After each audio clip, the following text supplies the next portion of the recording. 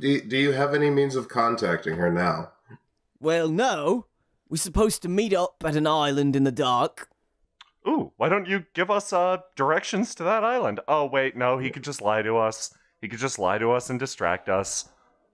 Did I just give him an idea? I feel like I shouldn't be saying this in front of him. Oh, You know, if nothing else, at least you're upping the further mystery. I could give you directions. Yeah, sometimes to get a good mystery, you have to do it yourself. Oh, actually, no, it wouldn't work. Quigley has a nose for this, so never mind, I guess. I can plug it. No, I mean a nose for the lightning, not for mysteries. I would never ask you to plug your mystery nose. You know, I can smell lightning, much like I can teleport things and people off of our ship if they lie. So, I think we should be good. Yeah. Right. Yeah, I'll give you directions. Oh, excellent. Well, this can turned out probably- okay after all. You could I probably... feel like Clover might have a really good knack for telling if people were lying anyway. So Probably, between yeah. that and Quigley's navigational skills, I feel like we could probably just take whatever he says. He gives you a compass that points towards the island that he was supposed to rendezvous at. So it's going to be pretty easy to hunt it down. It is based on the angle it is pointing at. It is not the place that Alicia said that her leader would be at. So Clover is going to take his hands, look him dead in the eye, as if to convince him that she's a human lie detector. He's being totally honest. Ooh.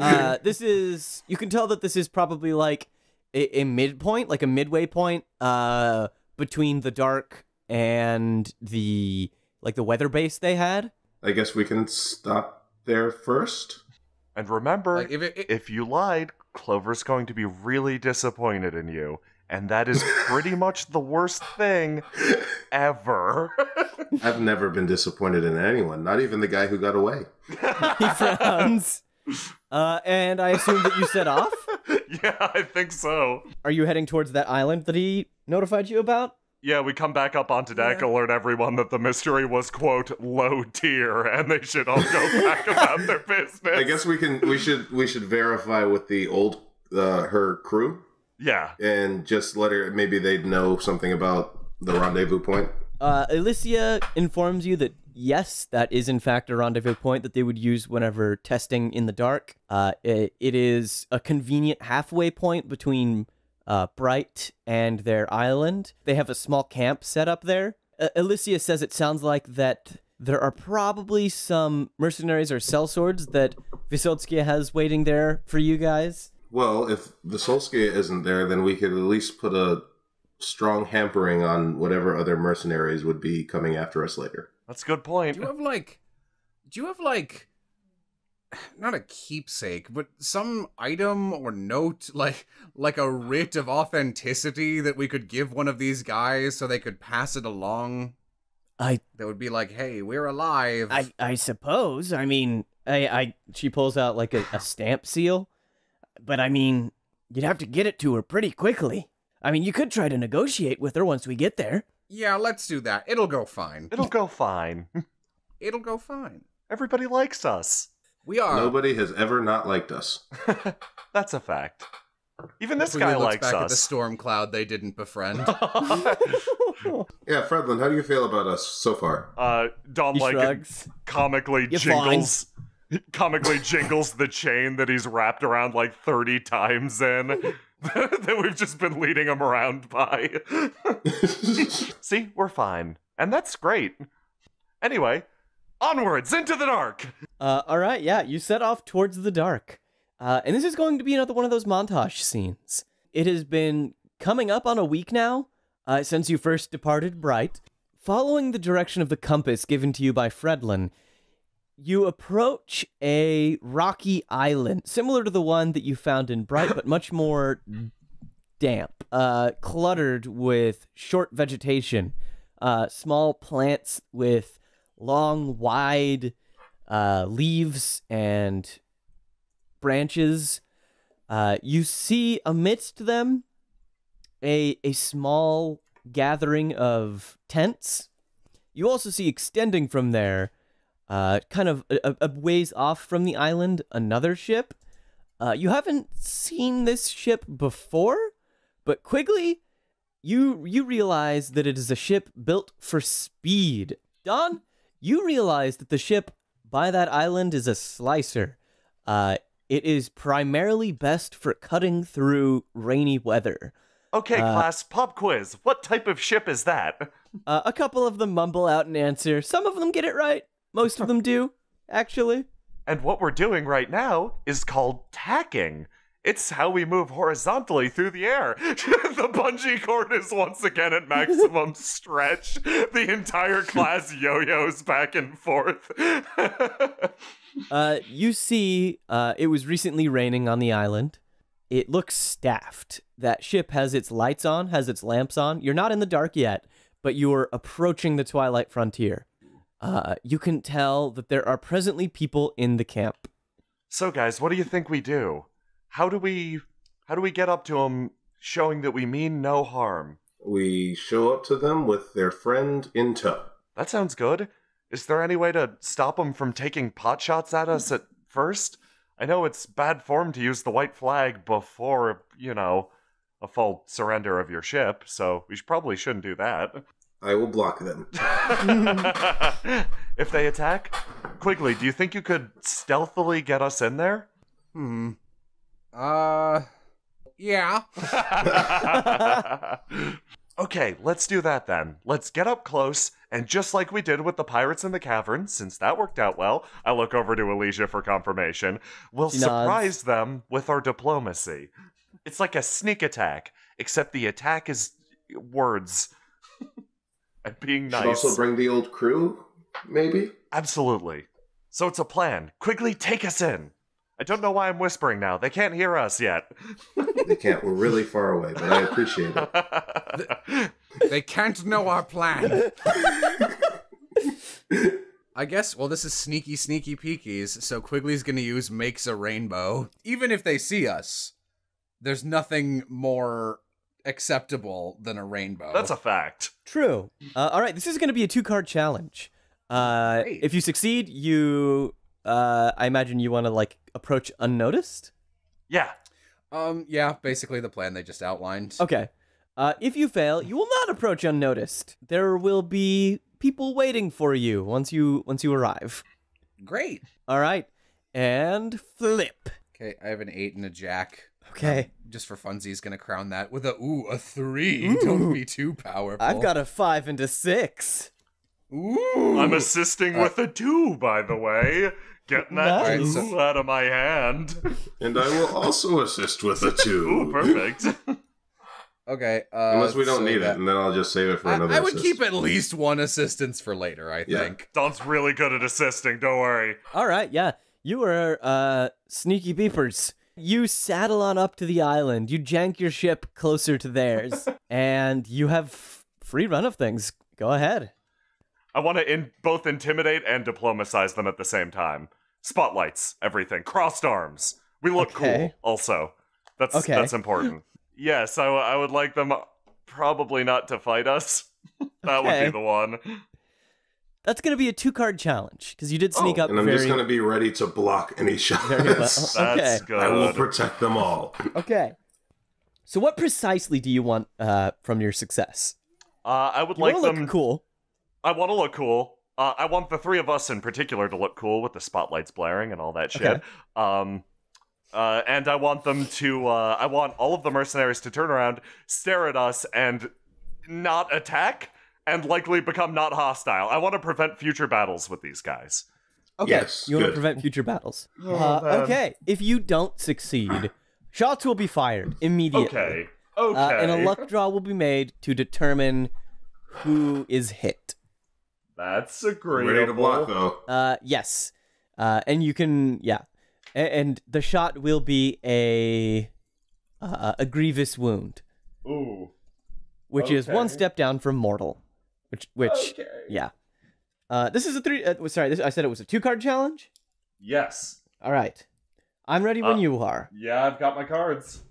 All right, flip. I have a queen and a 10. I have a king and a 10, so we escalate. Oh. Ooh, okay. Oh wait, sorry. First, we each crown. You are trying to negotiate, Yeah. so you get to crown that. I crown with a jack. Holy shit. I do You too. crown with the jack. Ah!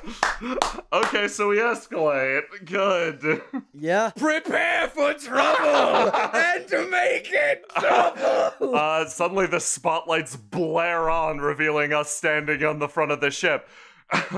Hold your weapons, noble mercenaries! They're all pointing the guns at us! And? We dive down simultaneously. I don't know why I thought that would work. You have to play cards of the same suit. If you can't, then I win. If I can't, and you can, then you win. If we both can't, we do a random luck draw. Okay. How do we escalate? We have to decide on additional stakes. Okay. Yes. Okay, so we've just hit the deck because they're all pointed guns at us. I'm going. I didn't. Oh, yeah, Clover's still chilling up there. I guess we take cover behind. Don quickly dives behind Clover, sweating profusely. Thank you, Clover. You're the best. Did I ever mention you're the best? The entire ship is in like a straight line right behind Clover, and anytime she turns, they all run. Okay, so what would you like out of these escalated stakes? I would like Dawn to summon her courage in a split second as like all these guns are pointed at us. She's gonna like stride out in front of the shield and actually give a speech that disarms now agitated people. Like, before we had the element of surprise and all this other junk, but now they're clearly furious. This is an actual legendary move instead of a contrived one, let's say. Okay, Actually, so- if I could make a suggestion, I want them on our side. Oh, yeah, fuck yeah. And like, they think If we're escalating, let's escalate. yeah, let's do it. They think that we're so badass, like they think that we're so badass that Dawn becomes their boncho. Like, Okay. she's the Dawn boss becomes now. their badass leader. All right. Yeah. Basically, we get another ship when we go down. Oh! That's a good way to save it. Okay. All right. If you fail, they are going to just open fire. Your ship will take so much damage that you will lose your supply cache. Oh, fuck. Okay. Okay. All right. Ready to flip? Yes. Assisto! Yeah, please Flip. assist. I assist with 2. I've I got assist with 3. I've got a jack. Does it crown? A jack? Yeah. No. I was really hoping. No, it does not Wait. count, but I only got an 8. Oh, thank That was God. all I could Okay. play. Okay, yeah, We've got so much. my hand is now exhausted already. But yeah, no, that was fucking worth it. That Okay. was great. Keep on getting Don't- really good cards. Yeah, you feel, Clover, you feel behind you, Dawn, like, curling up into a ball for a split second, like, tears forming in her eyes. She sort of, like, clenches her fist, seeing the line of bees, and also quickly, like, 3 or 4 people back waving at her. She turns around, suddenly inspired, strides out from behind the shield, puts her foot up on the front of the, on the front of the bow, and actually delivers in a booming voice, "Hold, mercenaries! Please, put your weapons down! We mean you no harm!" You can see them kind of shifty-eyed looking back and forth at each other, and there's this lady standing at the front. She has, like, you notice she has very discreetly her hand raised in a position, and she kind of very slowly lowers it.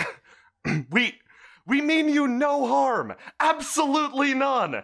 We've come with members of your crew, or the crew of your employer! If you don't believe me, shoot me now, but please spare my crew! That was really cool. Hey, thanks. her leg, like, the leg that's up on the bow is, like, rock solid. The other one's just wiggling all over the place. Quickly fires an arc of lightning right after, "Please, spare my crew!" So even though she's kind of shaking, it's like, it does that thing where there's strobe lights in there's like strobe lights in a nightclub, so you only see like one frame at a time, and she looks totally like stoic, like a statue. Nice. Yeah, suddenly, Stoic like a statue. muscles binding up in her back, she lets out another, now more forceful, "If you're mercenaries of noble hearts, put down your weapons and parlay. All we need to do is talk, please." There's a very tense moment amongst all of those armed mercenaries standing in the foliage. And it's very quiet, very eerily quiet down here in the twilight. And dusk. you see that woman step forward. She makes another discreet gesture, and most of the mercenaries back off. They go about their business, but a small few stand at the ready, and she approaches, moving closer to your ship, and she shouts out at you and says, "Noble hearts, huh? Yes. You think that we're mercenaries with noble hearts?" It looks back over at Clover and quickly, yes? Yes, we do. We firmly believe it. Well, then today's your lucky day. Is it? Whoa, it is, yes. Today is The our crew lucky starts to day. cheer. Any day that we... Oh my god! Shouts Ramus. Yeah. So do you want to come on our ship? It'd just be to talk. We've got tea if you want it. Also, my voice is getting really tired of screaming this loud. I could use a spot of tea, and I'm told that you've got Fredlin on your ship. Tom, turns around and looks at the guy we still have comically chained up. He shrugs. Yes! So in the fact that we won that escalation, can I put forward that Fredwin is like the golden boy of this mercenary group that fucking all of them love, and they're just ecstatic that he's safe and kept him in good condition? Is Fredlin alive? Yes! Like I said, we trust that you have noble hearts, and all those that fly with us also have noble goals and aspirations. Fredlin has... turns around and looks at him. Joined us? Turns around and looks at him. For now? Because he too shares our noble goals. He's with us. She runs a hand through her hair and shakes her head. And she says, "I could go for some tea. You have any milk?"